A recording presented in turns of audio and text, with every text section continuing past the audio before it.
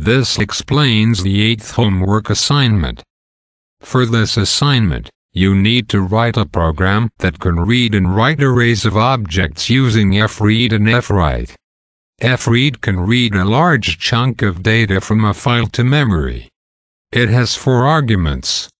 The first argument is the starting address of a piece of memory.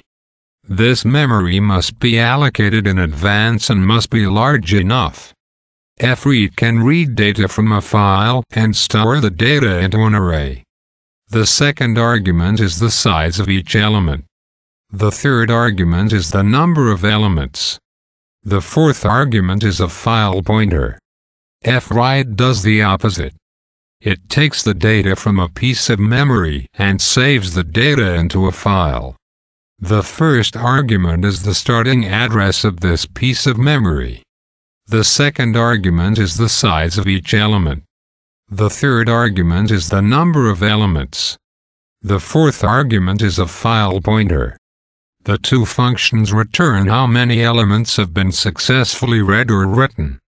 In an ideal scenario, the returned value should be the same as the third argument of the function. However, the returned value may be different. For example, if a file does not contain enough data to read, then returned value can be smaller. For fwrite, if the disk is full, then some data cannot be written to the file successfully. How do fread and fwrite actually work? This figure illustrates the concept. Fread takes data from a file and stores the data in memory. Fwrite takes data from memory and stores the data in a file. The amount of data is specified by the 2 arguments, the size of each element and the number of elements.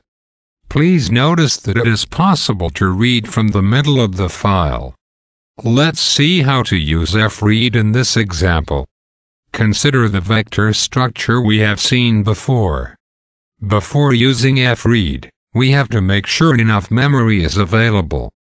The program opens a file. Obviously, you need to check whether fopen is successful or not. Here, to save space, I am not showing the checking code. This is an example of using fread. The first argument is the starting address of memory. The second argument is the size of the structure. The third argument is the number of elements. The last argument is the file pointer. After fread, check whether the number of elements actually read is the same as the third argument.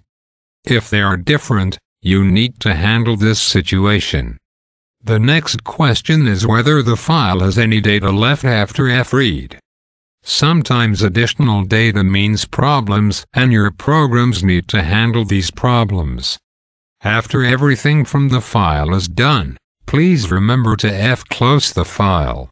What are the advantages using fread or fwrite? Let's compare them with what we have learned before. We learned fgetc, fscanf, fgetS, fprintf. Fread and fwrite can read or write large amount of data at once. By specifying the values in the second and the third arguments, it is possible reading or writing as many bytes as you wish. One important advantage is that fread and fwrite can handle data of different types, as long as the types are defined inside a structure. This makes fread and fwrite very useful. An even more important advantage is that fread and fwrite can automatically handle the situation if the structure is changed. If you add or remove attributes inside the structure, you do not need to modify the program.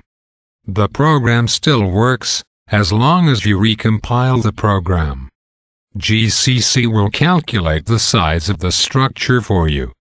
It is important using fread and fwrite together. You should not use fprintf to write to a file and then use fread later. You should not use fwrite to write to a file and then use fgetc, fscanf, or fgetS later. If you mix them, it is very likely to make mistakes. Let's go back to answer an important question. How do we know how much data to read? One solution is to use fseek to go to the end of a file, and use ftell to find out the size of the file. After opening a file, use fseek with seekEnd as the second argument and 0 as the third argument. This moves to the end of the file. At this location, ftell returns the number of bytes from the beginning of the file. If you take this value and divide it by the size of a structure, then you can get the number of element in the file.